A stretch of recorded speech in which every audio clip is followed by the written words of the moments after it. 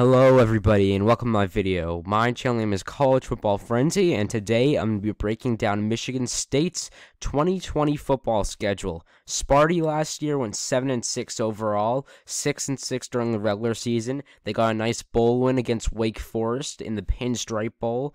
Overall though, it was a step back from years prior. You know, with Mark D'Antonio, Michigan State had a whole lot of success.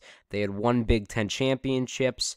They had won a Rose Bowl before against Stanford. They had done a lot of stuff under D'Antonio, been ranked most years, under his tenure. But unfortunately for Michigan State, his tenure finally came to an end after this year. This offseason, he decided to resign from Michigan State, whether that had to do with like the sanctions and stuff that might be coming from Michigan State or the scandals there, I don't know. But he decided to resign, so he's no longer going to be there with Michigan State. Mel Tucker from Colorado is the new head coach. So a lot of interesting things definitely happening around Michigan State. It should be interesting to see how they do this upcoming season. Their recruiting class, it's okay, not very special, and their talent that they already have, again, okay, not really special, not a great offense in my opinion.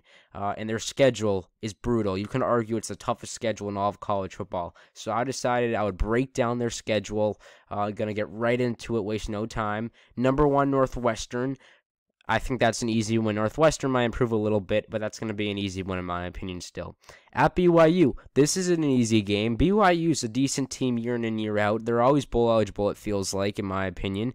They're still a pretty relevant independent school. So I think this could be close. It really could go either way in my opinion.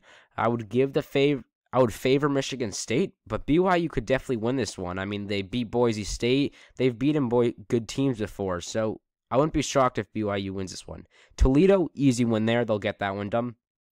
For Miami, Florida. So this one's interesting. This might be where game day goes that week. That would be an interesting site for game day. So Miami isn't a great program either right now. They're definitely in their down years, in my opinion. I really just don't think Manny Diaz is a great coach. But you looking at their schedule, I think Miami can be an 8-win team next year. So it's going to be interesting to see what happens. I definitely feel like they're going to improve a little bit. They have to, Miami, considering they're going to have De'Aaron King at quarterback. Their defense is still pretty good, and Ed Reed's going to be helping out around there. So they have to be better. They have the talent. I just feel like their offensive line, just really the whole offense last year was pretty inexperienced in my opinion. I think that definitely hurt, but the defense was great. So it's going to be interesting. Michigan State's at home. I think it's a close one. It's another really 50-50 ball game. I'm going to give the edge to Michigan State again, but Miami definitely could win this game. They're a pretty good football team. I like their defense, and I think their offense will improve. And Ed Reed's presence definitely helps, but it is in Michigan State. I'll take Spartans here, just in a very close one, though. At Iowa, that's going to be a loss. Iowa's losing a lot of key pieces, but it's in Kinnick, and they still have a little bit more weapons than Michigan State does. So I'll take Iowa here, and they've got a great head coach as well. 6, Michigan, it's not happening this year. Spartans fans got to be aware that they're going to get called little brother again. It is what it is. Michigan's just a much better football team right now. 7, Ohio State. I don't think this will happen.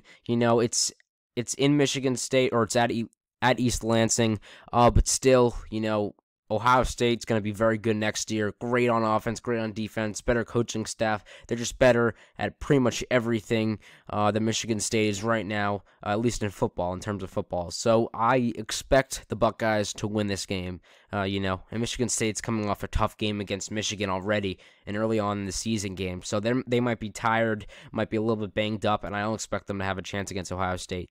8 at Indiana. Interesting one here. I think Indiana is slowly improving every year. I think they're going to be pretty decent next year. Not too many key pieces leaving. I think it could be close, but I'm actually going to take the Hoosiers here in a close one. I think they're improving slowly in football, so I have the Hoosiers winning this one. So Michigan State drops their 4th in a row, or maybe their 5th. Minnesota looks really good next year. PJ Fleck at head coach, he's returning. Tanner Morgan at quarterback, he's returning. Rashad Bateman at wide receiver, he's returning. And you've got a decent run game with Mohamed Ibrahim. They're going to be a pretty good football team next year, in my opinion. I have the Gophers winning this one. Bye week, get some rest finally after a very tough stretch. I mean, that 6-game stretch from Miami to Minnesota is absolutely brutal. So that's good that they finally get their break. At Penn State, that's not an easy one to start out with after your break. Penn State's going to be in the hunt at this point, I think. At least probably, if they have one loss. They might lose to Michigan too, so they might have 2 losses coming into this game. So they're going to be in the hunt, Penn State. And I don't imagine the Nittany Lions losing to Michigan State, especially at home. Big game for the Nittany Lions. I'll take Penn State here. Rutgers, there's your win. You finally get another win. Rutgers isn't going to beat Michigan State anytime soon. So there's your win. 13 at Maryland. Maryland nearly beat Michigan State last year. It was very close. Michigan State needed to win against Maryland to be bowl eligible. They barely beat them at home. This upcoming season, I expect Michigan State to beat Maryland, but it could be close again. You don't know. I think Maryland's got a great wide receiver coming in. He's going to be a true freshman. One of the best wide receiver recruits in the nation, so that might help Maryland. But expect Michigan State to win in a close one. So overall, I have them at 5-7. It could also be 6-6. The difference between 5-7 and 6-6 is a big difference. Listen, this is nothing. I'm not against Michigan State or anything like that. I'm just being honest here. Their schedule, in my opinion, is actually the hardest in college football. I think it's ranked the hardest in college football according to many websites. Just that stretch, Iowa to Minnesota, even Penn State. Those are like 5 or 6 guaranteed losses right there. I don't think they'll win any of them. So that's 6 losses, and there's a possibility of getting upset against Maryland. BYU might be a loss. Miami might be a loss. Although I would favor them in all of those games, but they might drop one of those. So overall, 5-7. It could be 6-6, but I'm at 5-7 right now. Just a brutal schedule. They, in my opinion, had an easier schedule last year, and they only went 6-6 and barely were bowl eligible, losing a Hall of Fame head coach, in my opinion. I think it's going to hurt them quite a lot. Just not a great year, in my opinion, for Michigan State football. They have a lot of other issues right now that they have to deal with. I don't think it's going to be very great. So I have Sparty going 5-7. It could be 6-6. I don't think it's going to be a very good season for them, though. But that is it for now. Thank you for joining in. Please make sure to like and subscribe, and check out all my other videos.